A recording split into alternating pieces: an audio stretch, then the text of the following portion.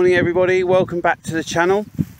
I was on the phone to my grain seller this week and he was talking about this crop, and so I just thought I'd give you a bit of a follow-up, because I'm thinking it is rare that you get such a clear example of biology in action. So this is a crop of Lennox. It was a spring sown. We would like to sow it as a flexi wheat, but we didn't get the opportunity this year. It was too wet. So it follows a cover crop, a mustard vetch cover crop.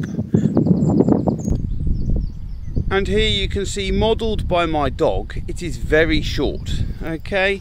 And we are talking 8 inches, 12 inches, something like that. We are on a tram line here, but it is consistently short. So this it was under stress. It hasn't had a lot of nitrogen, I will say that. It's only had about 60 kilos of N, and it was under stress in the drought when it got its first growth regulator of Chlormequat modus, and that had a big effect. I will show you some footage of that strip at the end, which shows you the difference between having the growth regulator and not. So here we are in that corner, 6-8 inch wheat coming up to here, bam, a line. It is quite clearly another 6 or 8 inches taller.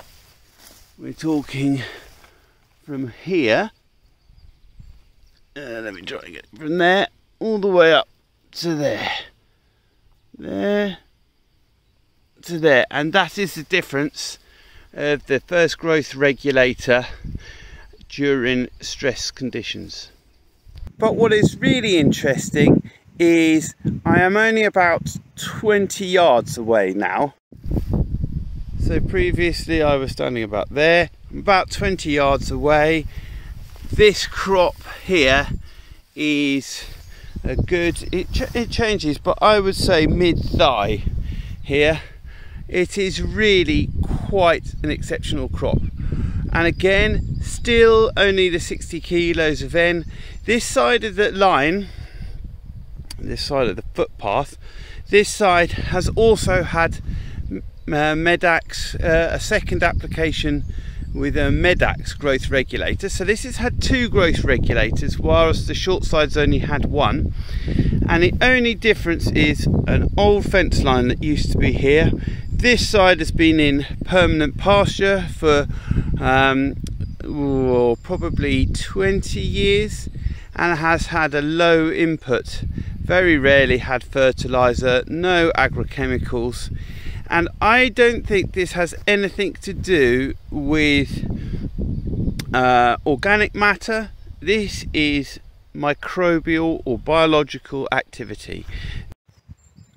We are on relatively strong soil here, so you wouldn't expect to see much activity or much difference on an average year.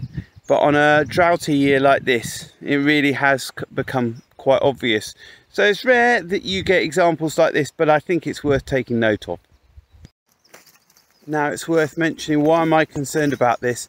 Well, of course, yen shows quite clearly a direct correlation between biomass and yield potential. So effectively, by limiting the biomass of the crop, we are also limiting its yield potential. So because we have yield sensors on our combine that help us map yield as it drives across the field, what I will try and do is come back to this field after we have the combining data and show you the yield map and what yield response this has caused. Morning everybody. Okay, so today I'm currently standing in a field of barley, and this is the hills block that we pay special attention to. I'm going to show you a little bit of video of me walking through the crop, which shows you the Variable establishment, or the patches that we were getting, is still there at harvest. There was no catch up, so that's quite disappointing. And actually it was something that was summarised in our crop planning meeting which we had this week, and we've basically come to the conclusion that spring barley doesn't like our direct drilling system. So last year, as in harvest 19, we managed to get a mid-winter soil movement into the plan. We waited for a frost and then just did a light springtime cultivation in the middle of winter.